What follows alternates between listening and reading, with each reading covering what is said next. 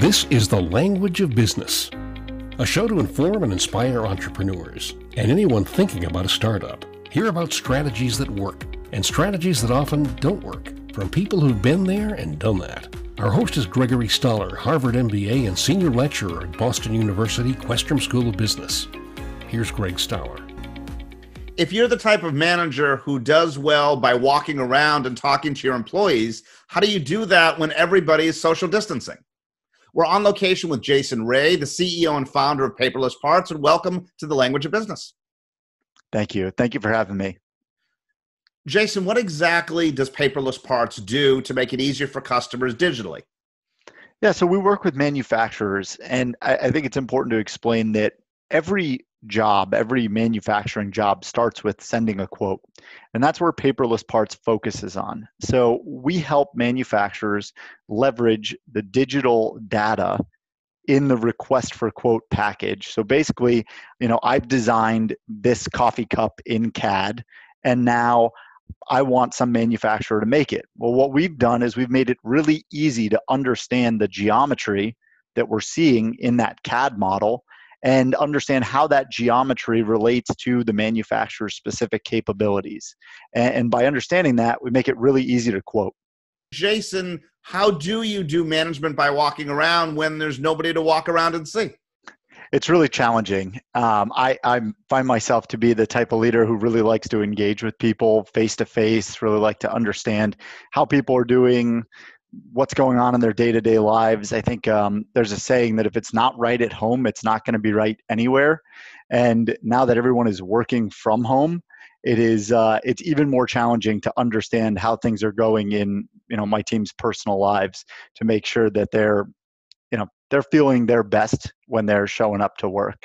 Some of the ways we do that are by having coffee hours, by having beers on Friday afternoon, by just general check-ins. I think digital tools have come to the rescue here in a lot of regards. This conversation that we're having over Zoom is, it's a little bit different than being face-to-face in person, but it definitely helps.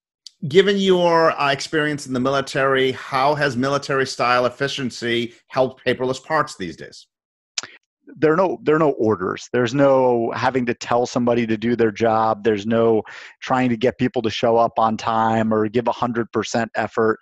I think when the entire company is rallied around a common goal, it's a really powerful force that kind of puts the guardrails up and keeps everybody moving in the same direction.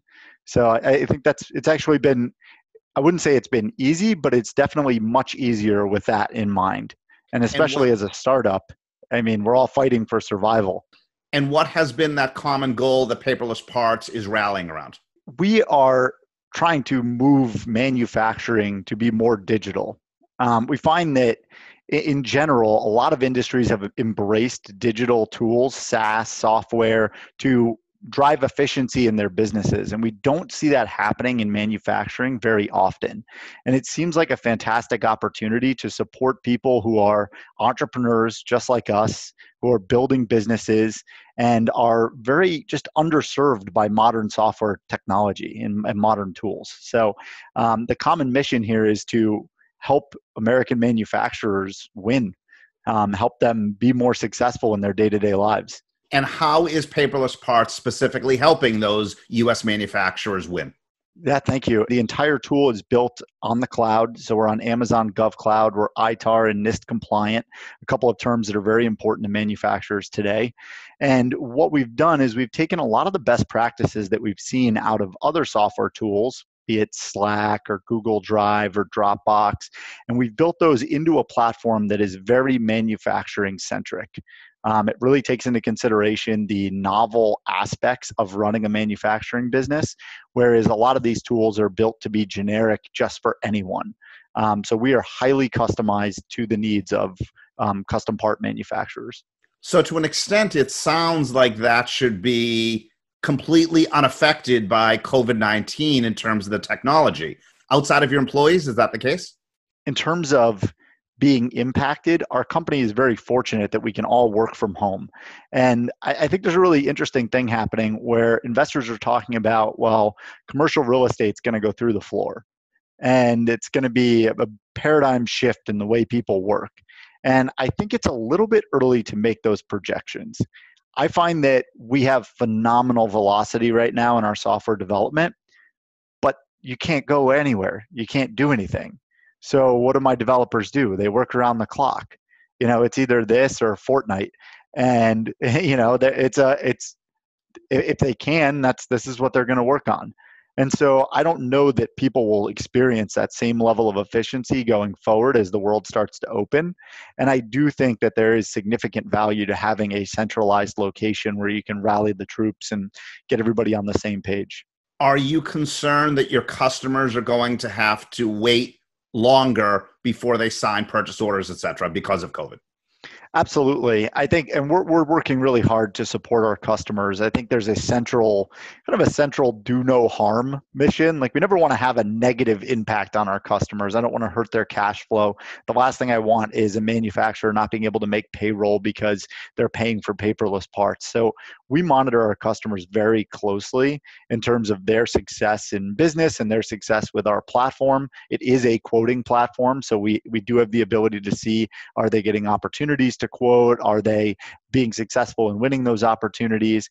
But I've seen several manufacturers who've said, Jason, right now we can't handle the cash impact. And for some of those shops, we've been able to work on terms with them and make it work so that we can be a part of their resurgence and their success going forward. What is the single biggest thing that keeps you up at night about the future of paperless parts? I wake up at 2:00 in the morning thinking about the layoffs that have happened in Boston, and I'm trying to figure out how I can build a company where we never have to do that.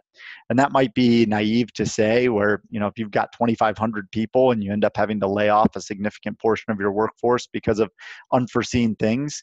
But I would really like to build this company in a way where I can make sure that I'm taking care of the people who've committed to being here. Jason, thank you very much. Thanks, Greg. Jason Ray, founder and CEO of Paperless Parts. Big choices after college, right? Grad school, maybe? Soar from your undergraduate major to a great career in business. Biomedical engineer to healthcare analyst. Health science to clinical systems analyst. Mechanical engineer to solutions engineer. Before you know it, you can have a master's degree in management studies. 9 months and you're in business. How would you like to easily be able to disinfect your entire life? And no, we're not talking about COVID-19. For people who have their entire lives in their handbag, this might be the product for you. We're on location with Sue Fuller, who is the co-founder of the Oliver Thomas, and welcome to the Language of Business. Thanks, Greg. Thanks for having me today. How do you disinfect a handbag, Sue? Very easy, actually. You just take your bag, you turn it inside out, put it in the washing machine on cold, and then put it in the dryer. And the fabrics or the designs won't either be damaged or destroyed? With Oliver Thomas, all of our bags are designed with quilted polyester, and they're actually meant to withstand a few things. One is high abrasion resistance. Secondly, they have fade-proof technology. And then third, they're actually made to withstand high heat. So that does allow for the disinfecting to take place. Is this something you came up with in response to COVID-19, or was it something that you were working on previously for a while? This actually started from the initial concept of the brand. We know that everyone is very busy running around, particularly the Oliver Thomas customer. And we know that she and he travel a lot. They go to the gym, so they're frequent gym goers. And so we wanted a bag that went from day to night, week to weekend, and also would be highly washable because of all the contaminants that potentially could get on a bag throughout their average week and when they're traveling. And so this is something that we concepted early on. We then worked with microbiologist specialists to confirm that if you do in fact wash your bag and then turn around and put it in the dryer, that you would see a significant reduction in contaminants. So this started well beyond and before COVID. How many people generally wash their handbags? Well, from what we understand, rarely do people wash any of their bags. And that's one of the reasons why we were so passionate about letting people know about how dirty your bags get and the type of bacterial and fungal that get on it from just carrying it around on an average week. we actually categorized, we took 5 of our bags, put them through all the different types of scenarios, taking them to work, to a gym, on an airplane. And then we worked with a microbiologist specialist, which are a certified lab, where they categorized every single contaminant that possibly gets on a bag. And they fed that data back to us. And we utilized that to really understand, how we could better help our consumers lead a healthier life. How are your bags getting manufactured? Is this a US play? Is this an Asian play? Please help us to understand that. So we actually manufacture in Asia, and all of our bags are also vegan.org certified by the 501c3 out of Washington. So we basically manufacture in one facility that is in fact certified. That was really important to us. How are you able to coordinate manufacturing in Asia right now? We've run into some really unique situations. About a year ago, I actually opened an office in Hong Kong. And right after I opened that office, some of the rioting started. And that was, very unique for us. But what's great is we have an amazing team that actually resides over in Asia and oversees all of the production, all of the quality, and all of the flow of goods. And so we're able to keep operating in any type of environment, whether that be the riots or now we're dealing with the pandemic, both over in Asia and now here in the US. And we've been really fortunate that our business has been mildly interrupted. Are your days and nights these days flipped in that you start work at 12 noon in the States and end at around midnight? I guess what I'm asking is, how do you run an office that you can't physically visit anymore? Well, most people are going to bed in the US probably around 9 or 10 o'clock at night. That actually starts one part of my day. So I'm usually on for about 2 to 3 hours with the team over in Asia. And then I sleep for a little bit. I get back up around 2 to 3 a.m., check emails, possibly take phone calls if they have any questions at all, go back to bed and then start again at 5:30 a.m., catch up on any last minute happenings over in Asia. And then my day in the US starts around 7:30 or 8 a.m. here. And what makes your relationship with Peloton so unique? We're on our 10th or 11th collaboration with them, and they actually found us when we were 3 months old. We build product specifically thinking about their consumer in mind. So it's not like they took an Oliver Thomas product and just label slapped on it. We actually, I studied their consumer, really how their consumer lives, what they value. And with every product that we do with them, we really try to take that into account. And it's been a phenomenal relationship. We'll ship in items and sometimes they sell out within 24 to 48 hours. What is the single biggest thing that keeps you up at night these days about the Oliver Thomas?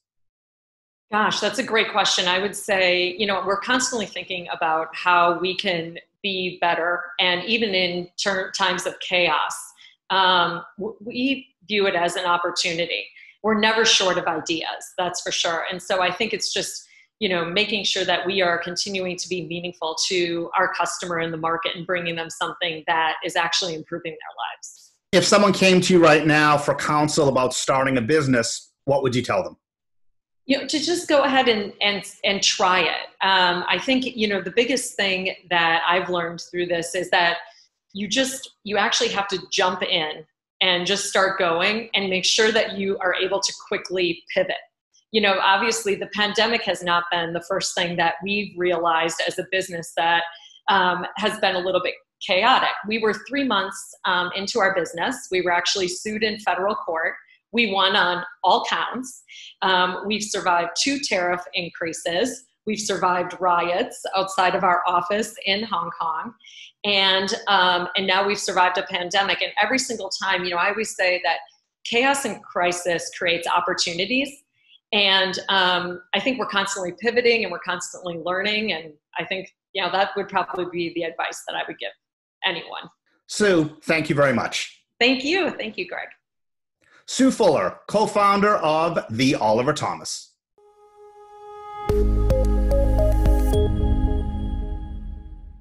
Have you ever wondered what it's like to work for a boss who really believes it's okay to fail? If so, you might enjoy working with Manasi Gangan. She is founder and president of Nested Bean. And Manasi, welcome to the Language of Business. Thank you for having me. Nice to have you here. Manasi, what does Nested Bean do? Nested Bean is a sleep and wellness brand focusing on young parents. We make swaddling and sleeping bags for babies. They're lightly weighted. We have a patented design. So by helping the baby sleep better, we're helping the whole family sleep better. And what was your inspiration in starting the business? Oh, my second son, who wouldn't sleep. He was the inspiration. I would put him down and he would wake up immediately unless he was held in my arms. So that got me thinking, what is it that babies feel, or what do they receive when they are held? And I tried to sort of mimic that. And that was the inspiration. And I saw there was tremendous research in simulation of touch through lightly weighted objects and through deep pressure. And that was what the solution came from. And a lot of people say it's okay to fail, but few actually live by what they say. What is it like being one of your employees? These days, there is so much that you can try. As long as we know what the goals are, there is really no one way to reach the goal. So why only have one path to it? So what we try to do, and I encourage them to always try new things, as long as they have a clear idea of why they're doing it and how does it relate to the goal that we're trying to achieve. They have to learn, and as a result of that, they have to collect data, they have to document, and then they have to present why certain things are better, certain ways of achieving the goal are better than others, because they would have documented their findings. And then once we know what's the best way of achieving the goal, we just accelerate towards it. So when they pitch to you, is it a PowerPoint? Is it a business plan? How do they actually document what you're looking for? As we have grown, our way of documenting or pitching has matured. In the beginning, it used to be a spreadsheet.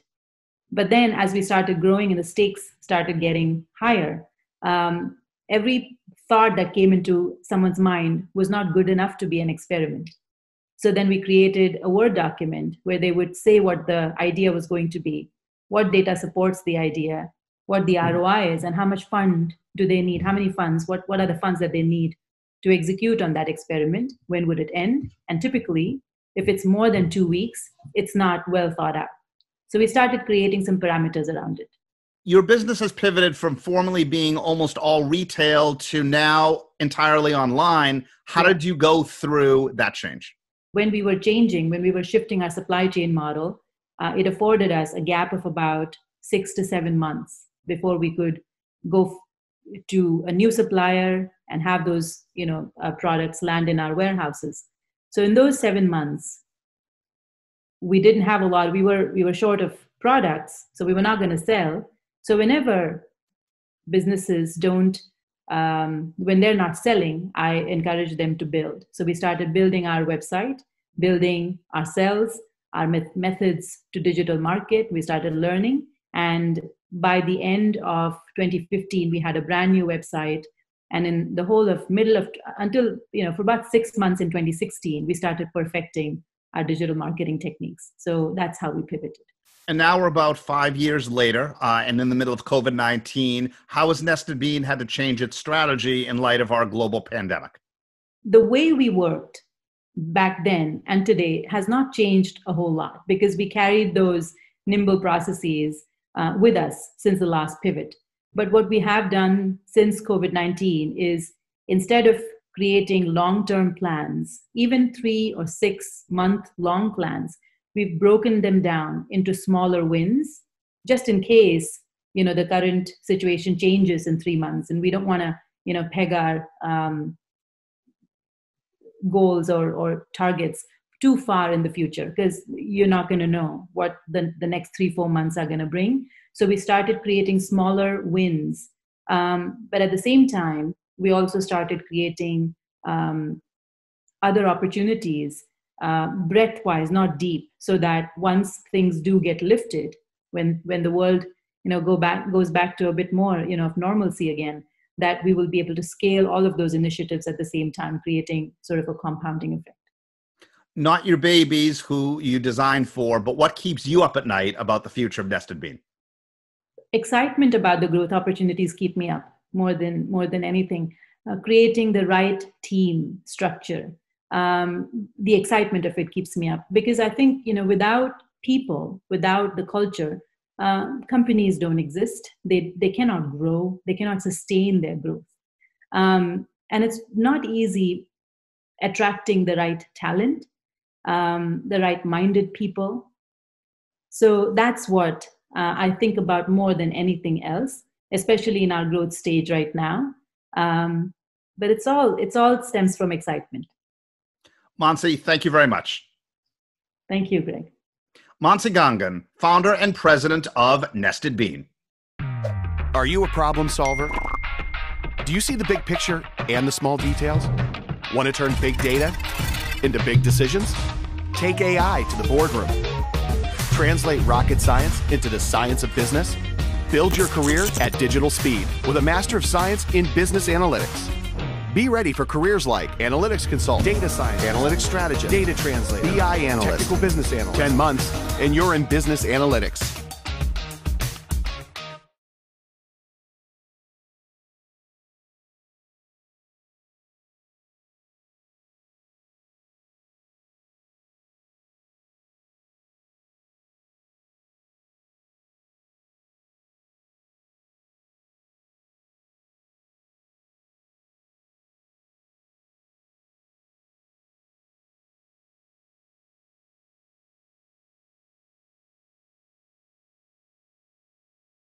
How much can you trust what you read online is actually going to affect your own business? We're on location with Larry Reins, who is an independent footwear consultant. And Larry, welcome to the Language of Business. It's great to meet you. Larry, you will go to different parts of Asia, different international locations. You will contract with manufacturers to help their footwear get made and then try and distribute them or sell them to US-based retailers, correct? Yeah, that is correct. And what are you hearing from your wholesalers right now? And then we'll get to your retailers in a second. There's a confluence of events happening right now. So we have the whole COVID issue, which is stopping our commerce here in the U.S. We have the manufacturing base concerned about what they're going to produce because all their orders have been canceled, they've been stopped, they've been held. Factories in some cases have started stitching masks instead of uppers for shoes. And some factories are just waiting for the light switch to be turned on so that they can go. Some of the retailers would suggest that they're going to go back to the old-fashioned, very one-on-one service type of selling where they'll, by appointment, help customers in their stores. Others are just going to be doing the social distance. So we don't know really what it's going to look like. We know it's going to be an opening. We don't know how that's going to look. When there's an opening, let's start with the cost side of the equation. Do you anticipate costs are going to change? I don't know the answer to that yet. What we have is we have warehouses filled with spring merchandise. We have stores filled with spring merchandise. We have the dock over in China that's just waiting to let go of spring merchandise. And we have factories filled with spring merchandise, and we're heading into the fall season. So how that exactly looks for the fashion industry, we don't know how anyone is going to deal with it. We know that a lot of wholesalers are going to start closing. We know that the retailers, the small independent retailer, I've used the number of 30 to 40% will be closing. And people said to me, you're low. As stunning as that may sound. And the evolution of whatever retail was going to look like from 6 months ago till today has changed, right? So if a pair of high-end shoes is selling for $300, what do you think might happen as we get into the late summer, early fall? If it's a supply and demand issue, there might be a drop in prices because we know we have a lot of supply and we don't know what the demand's going to be. We don't know how pent up it is. We don't know what appetite consumers are going to have. And at $300, we have, the likes of Neiman Marcus who are closing stores, and we have Nordstrom closing stores. So there might be a glut of merchandise out there. Might be consumer friendly. Do you think this is a permanent change in the supply chain, or do you think that COVID-19 notwithstanding, things could revert to normal by the end of the calendar year? there's going to be a no looking back. Things have changed.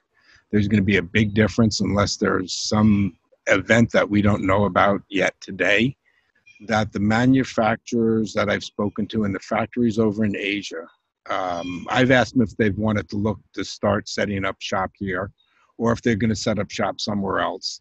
And the answer was, we can't set up shop because everyone's ordering equipment. We don't know where it's going yet. So we know that the manufacturing base is going to slide out of China, out of Asia. We just don't know where it's going to land. Do you think that's a good thing or a bad thing to have the manufacturing base slide out of Asia? For geopolitical reasons, I think the answer might be yes, right? So we worry about human rights. We worry a lot. It's paramount. So it's not a bad thing. We just have to make sure that it ends up in a place where we don't have to worry about that as much. What is the single biggest thing that keeps you up at night right now about your business? We don't know really what tomorrow is. We know it's going to be different. We know it's going to change. We just don't know what the change is going to be. We don't know who's going to be there. I know that one major footwear retailer is going to lose 15 to 20% of their employees. They don't know what anything's going to look like. And they're just like fastening their seatbelt, trying to move forward responsibly without tripping on themselves. Larry, thank you very much. Thank you. Larry Reins, independent footwear consultant, talking about possible permanent changes in the supply chain. Support for The Language of Business is from Boston University Questrom School of Business. We're also available as a podcast on Spotify, Stitcher, Google Play, or wherever you get podcasts. Thanks for watching.